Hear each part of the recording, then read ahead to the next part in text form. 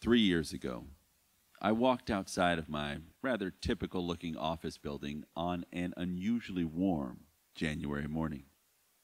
I look over my shoulder, and across the parking lot is a man lying on his back with two construction workers standing above him. One of the construction workers kind of leaned down and pushed the man on the chest and then gave up. I can't tell you exactly what happened next, but I remember running to them, screaming something about CPR and 911. And one of them saying, "I think he might still be breathing." I had taken CPR classes in the past, but never did any of that information come in handy until that morning. I bent down and grabbed him by the wrist to see if I could find a pulse and couldn't. I laid my head on his chest to see if I could hear him breathing, but couldn't because my own heart was beating so fast. That was the only sound I could hear. His eyes were open but rolled towards the back of his head. I put my hand to his mouth to see if I could feel breath and couldn't. And then I placed the palm of my hand on his sternum and the other one on top of it, and together I began to push so hard that I thought I was going to break his ribs, as you are supposed to do. Pushing so hard on the chest of a man whose name I didn't even know. Push.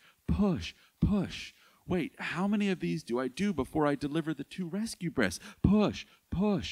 Is it 30? It is 30, but how many have I done thus far? Push. Yeah, and I'm supposed to do it like really fast, like to that Bee Gees song, Staying Alive. Ha, staying alive. This is insane. Push. It's time to stop and deliver the 2 rescue breaths. I put one hand on his forehead and the other on his chin, and I tilted his head back so that the airway would be sure to be open. I opened his mouth to see if I could see any obstruction in his throat, but couldn't. And then I leaned down. I put my lips to his, and I blew. Do you ever have those moments where you touch something and your mind is instantly transported back to a memory from long ago?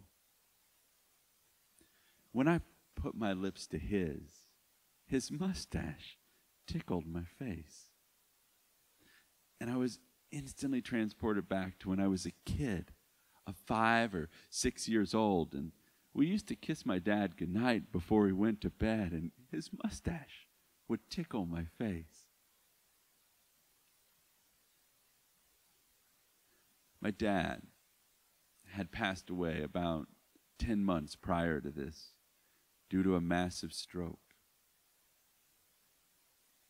It was my siblings and I that made the decision to terminate his life support. It's a very difficult decision to end someone's life.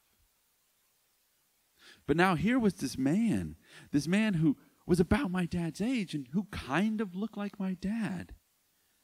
And his life was in my hands.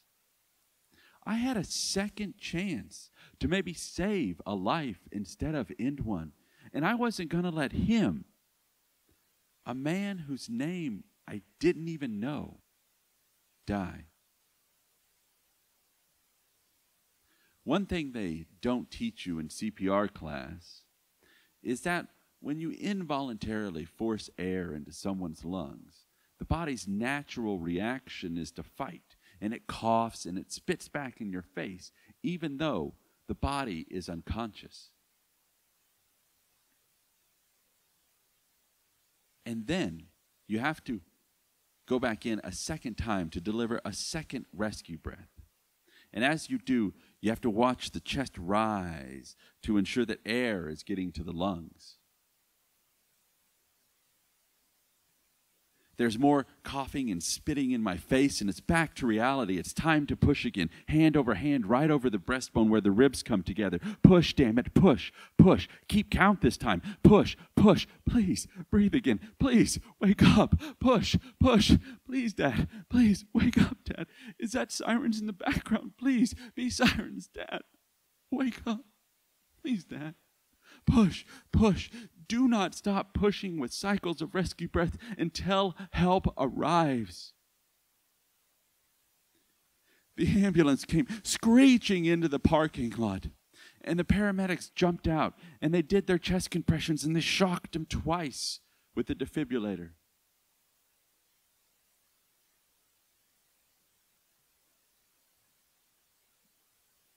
And they couldn't get his heart restarted.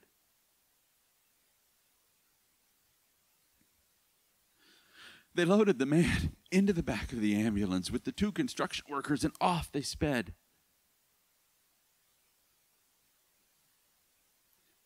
And then all of a sudden, I was alone in that parking lot, as if nothing ever happened. I fell to the ground in tears, and I couldn't stand up. I cried for this stranger, and I cried all over again for my dad.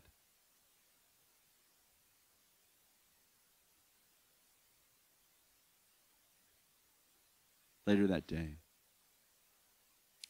I went to the closest ER to find out if the man whose name I didn't even know had lived or died.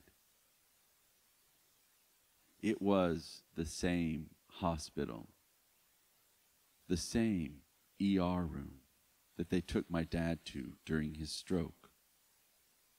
And in that same little nurse's window, I was now asking about the life of a different man.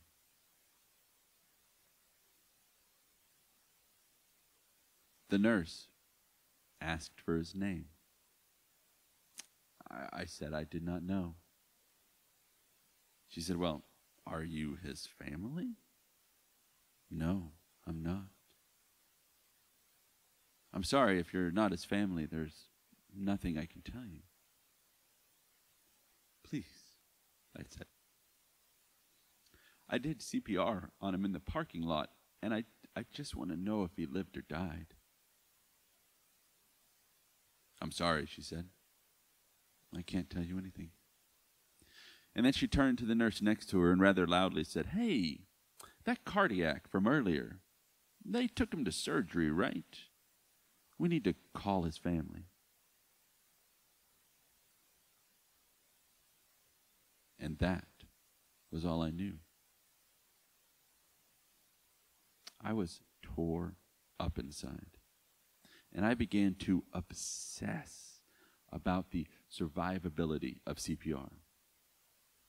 According to several studies and information from the American Heart Association, 40 to 45% of persons who receive out-of-hospital CPR, where a bystander is the one performing the CPR, survive long enough to get to the hospital. Of those 40, only 20 will live to be discharged.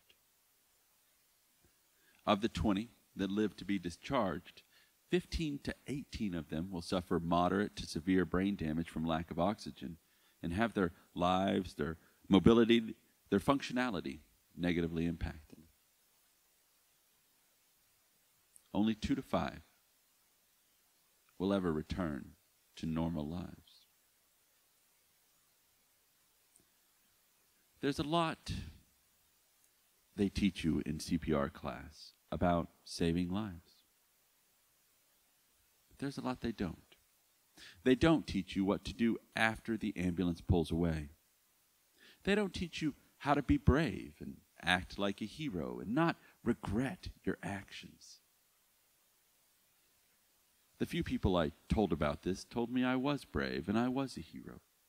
But I didn't feel like any of those things. Based on this guy's very slim chances of survival, I felt like a failure. And I didn't even know if he was alive or dead. If he was alive, based on my obsessive research, he might have had brain damage that would require a ton of costly medical care. And what if his family couldn't live with that additional burden in his lives? If he did make a full recovery, what if that hospital stay was so expensive that it drove him to bankruptcy?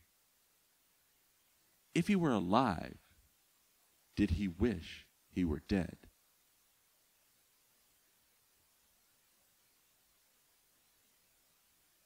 There's a lot they teach you in CPR class about how to save lives.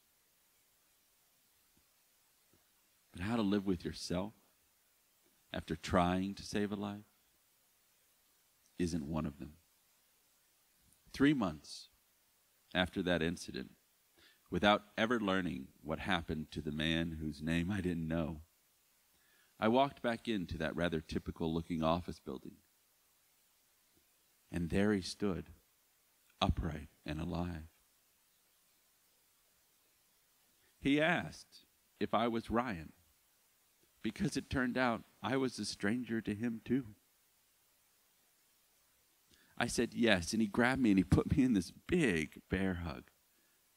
And he thanked me. He told me that he had learned that I was the one that had performed CPR on him. And without that CPR, he wouldn't be standing here today.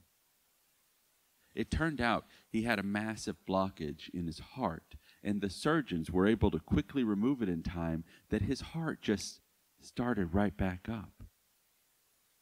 He was one of those lucky 2 to 5% that returned to a normal life and was already back to work as a carpenter. If it were you, lying on that ground, suffering from cardiac arrest, and knowing what you know now, would you want a stranger to perform CPR on you? And could you be that stranger for someone else?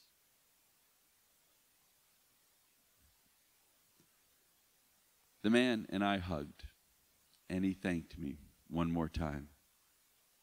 And I finally got to learn his name.